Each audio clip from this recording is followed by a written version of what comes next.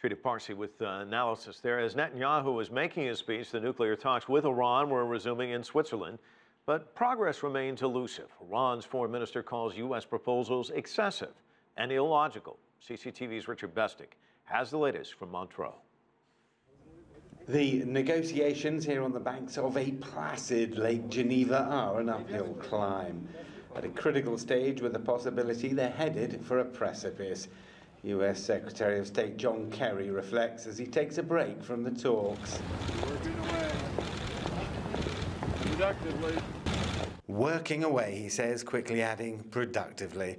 A more downbeat message from Iran's Foreign Minister Jawad Zarif.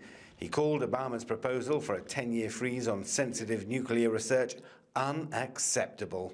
As we have said all along, we need the necessary political will to understand that the only way to move forward is through negotiations. The US and their negotiating partners, China, Russia, Britain, France and Germany, want a verifiable system that will prevent Iran producing nuclear weapons, something Iran can go along with. Simple. So what could possibly be standing in their way? It's a matter of trust, according to the US president.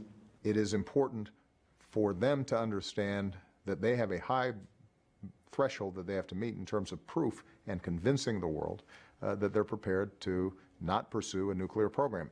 At one level, that could translate into sanctions against Iran continuing even after a deal is struck, something observers say would be unsellable to Iranian hardliners in Tehran. That said, these talks are the best they've been for a long time, according to German Foreign Minister Frank-Walter Steinmeier in Geneva.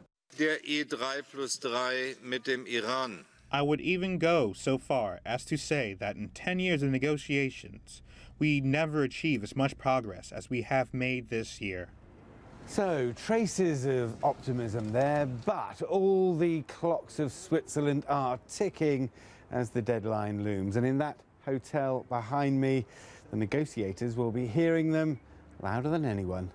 Richard Bestic, CCTV at the Iran nuclear talks in Montreaux, Switzerland.